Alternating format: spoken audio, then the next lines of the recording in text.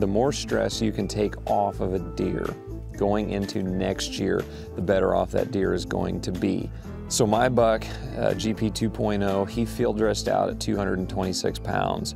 My brother just shot, he was a 5.5-year-old buck. My brother just shot a buck we called Hooks, 6.5-year-old whitetail, and he field dressed out at 172 pounds, way, way under what typical field dress weights are. You know, that's something that I would see, you know, we might see off of a December deer that is run down excessively.